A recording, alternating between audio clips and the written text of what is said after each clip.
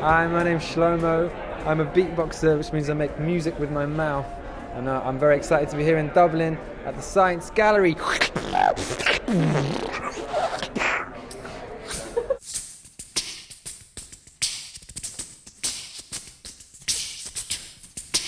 Okay, that's in. Put some more sounds on top.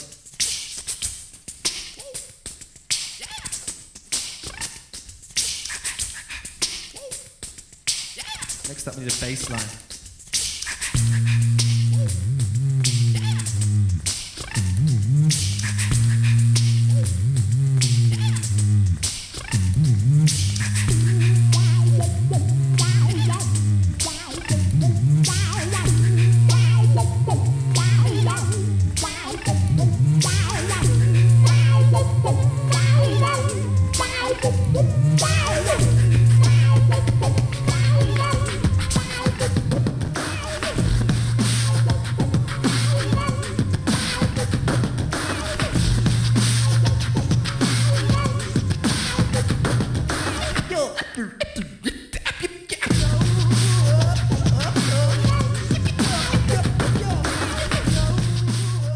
It's really fascinating to come to an event all about voice and the science of the voice and different types of voice, because I've always found this very fascinating. My background is as a drummer. I started learning drums when I was 8 years old because my parents were fed up of me banging on the pots and pans. And so I was always obsessed with rhythm and music, but I'd always be practicing my drums all the time. If I didn't have my drum kit, I'd be tapping out rhythms on my body, and I'd be clicking rhythms with my teeth and my tongue. And I didn't know it was called beatboxing or something that anyone else would do. It was just my thing. And when I heard other people beatboxing, I was just blown away. I was like, wow, this is fantastic. I need to learn how to do this too.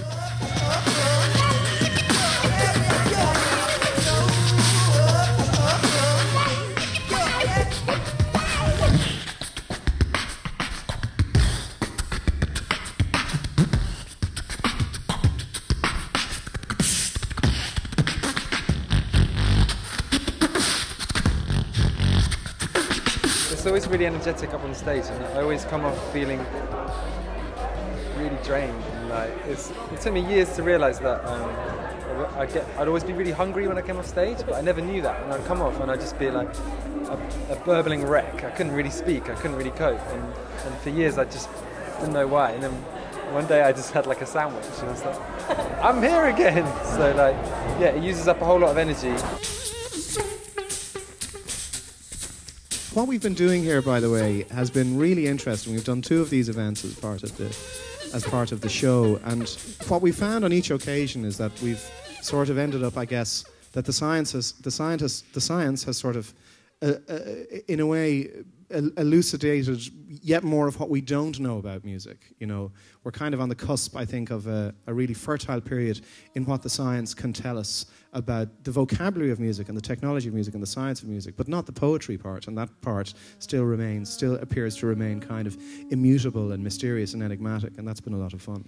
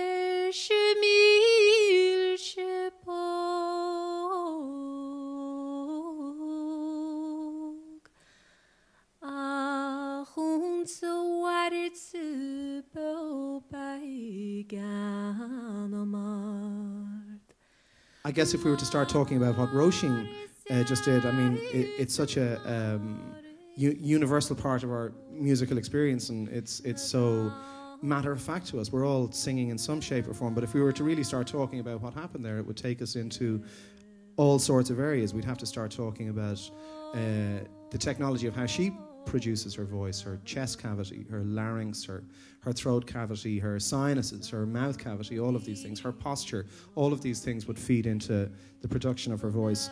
We'd probably have to start talking about the neurological aspects of it. If we could wheel a big MRI scanner in here and stick Roisin in it while she was singing, wouldn't that be fun, actually? But we would, I'm sure, we'd see her brain kind of lighting up because we'd see all of these hotspots of neural activity while she's singing.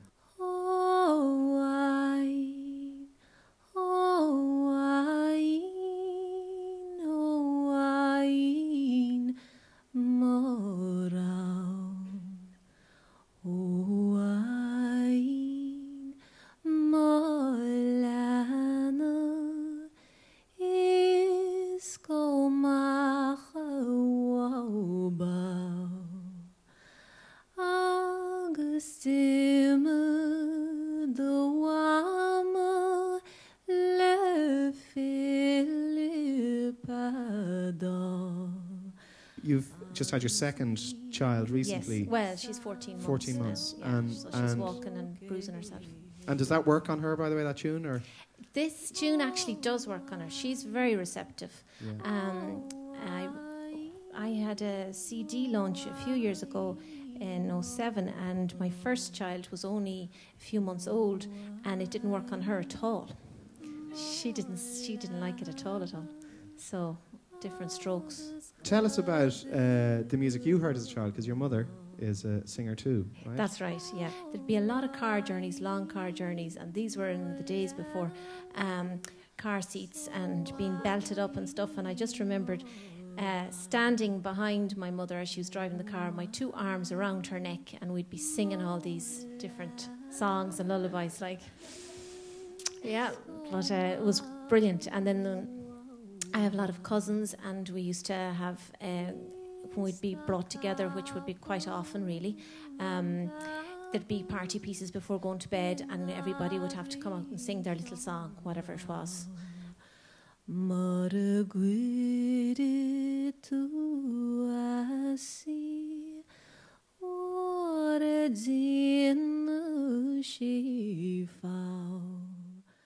So I'm going to ask Jennifer to come down, and Jennifer's going to perform a piece called Nature Data. I originally composed the piece. It was a commission for a performance in the Royal Imperial Palace in Vienna in the Butterfly House, and they have this amazing tropical environment where, it's about 27 degrees Celsius, it's very humid, so it's perfect for a singer. In fact, you feel lovely, but they have butterflies flying around and moths and birds and all sorts of things. And so when I wrote the piece, I thought I'd only use animal and insect sounds because that felt appropriate to the site. And so I spent a lot of time researching animal and insect sounds. Insects are all around us. They produce many sounds at many frequencies and volume levels. We are so accustomed to hearing insect sounds that we seldom listen to them. Let's try an experiment by listening to this recording of a typical suburban backyard.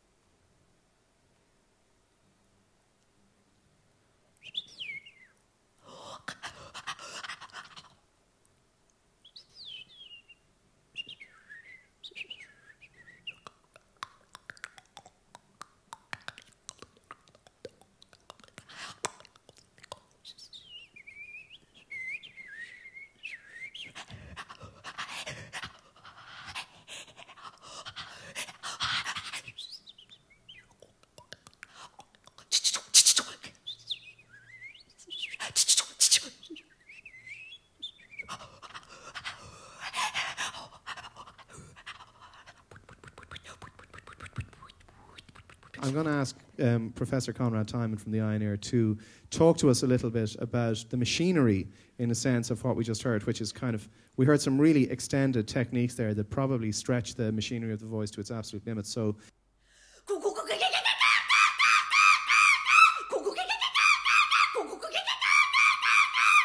the voice box is a very complicated little piece of machinery.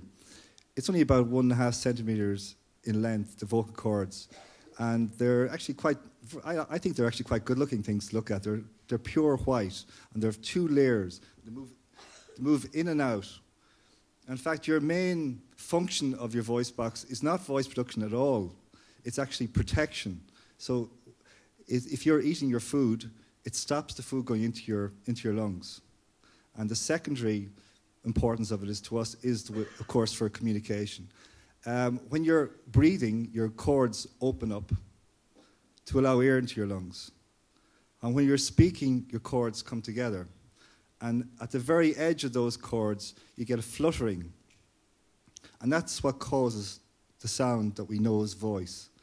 And you would think that this fluttering might be occurring at maybe 5 times a second or 10 or 100 times a minute. It actually occurs at 250 times a second. So it's a very, very fine movement. And anything that interferes with that movement will cause a voice disturbance. So I think you'll probably, hopefully, be able to see the video now. All right, so if you just keep your head on the position you're in now, it'll be lovely. And we'll have a little look. So we're passing the camera along the floor of your nose. You generally feel a pinch at that point. You feeling that? Yeah, ow. Well done. Well done. Perfect. So just swallow for me. Right. Okay. You can see your larynx, so just get a decent view of it. Right. Okay, so I have a nice view of your vocal cords. Okay. So whenever you want to let fly, please do. Okay.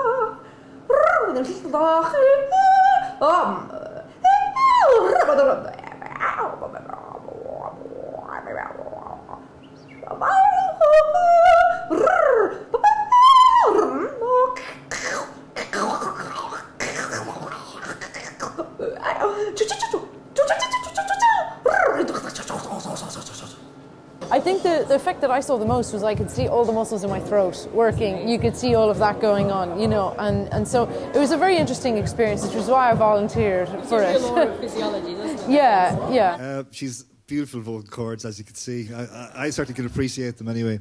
I don't know if anybody wants to ask any questions on that. What causes hoarseness? Well, hoarseness is not hoarseness is a change in voice, and there are 2 main causes of change in voice. About 80% of them are due to what we're talking about, tension, and that's where, as I said, if you've got the 2 layers of the vocal cord, if one has to be moving over the other, and if you tense the muscles, that movement, everybody can speak hoarse. If you tense here, and that's generally the most common thing that we see. Hello, I'm over here. Hi.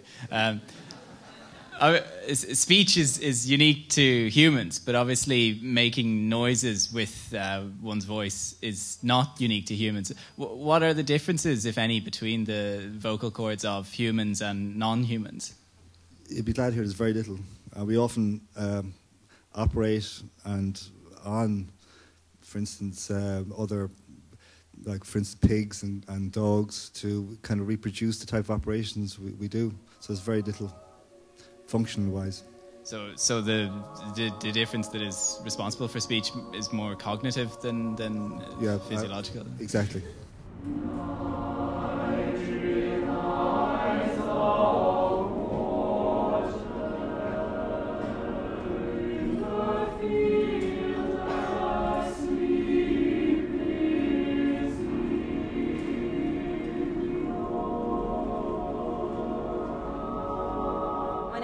Flanagan. I'm conductor of the Mornington Singers, which is a Dublin-based chamber choir ensemble of about 30 singers.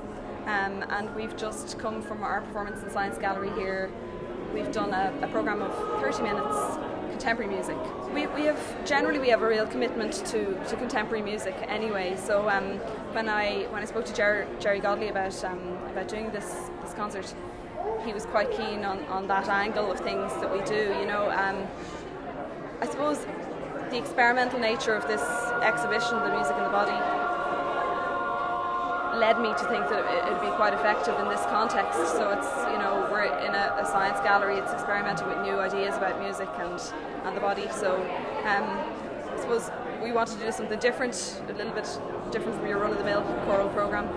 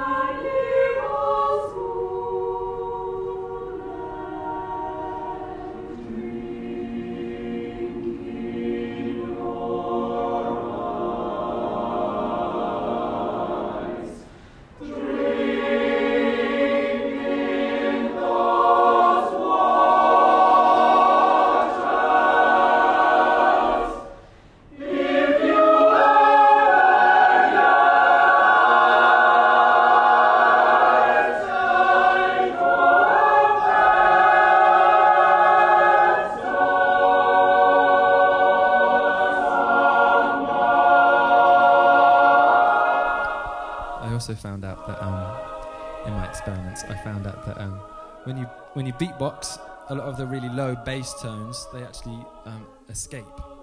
They come out the side of your throat, and unless you have a second microphone, it all gets wasted. All the bass gets wasted. It's terribly ungreen.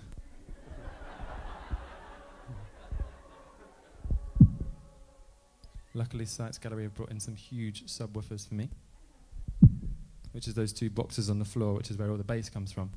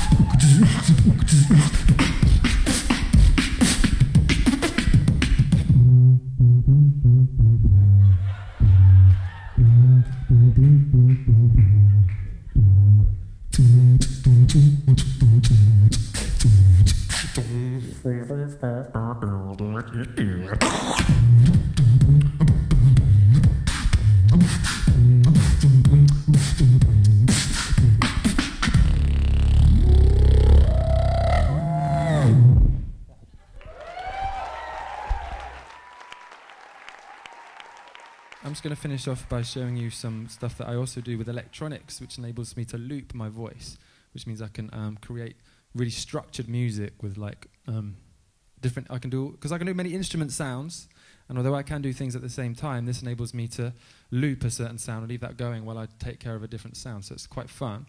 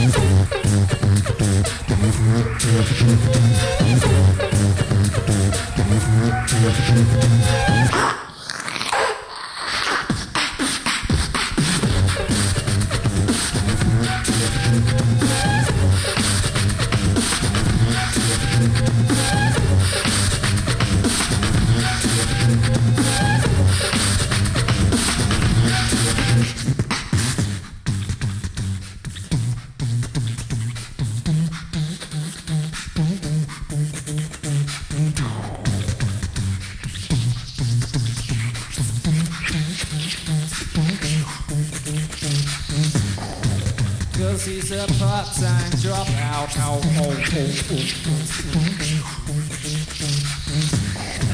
Cause he's a part-time dropout.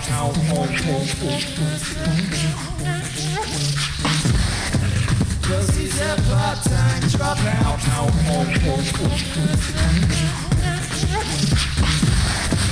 Cause he's a part-time dropout.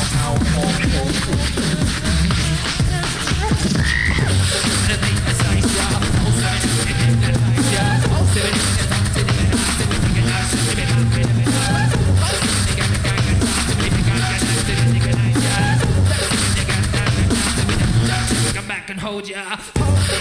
Hold it. Hold it.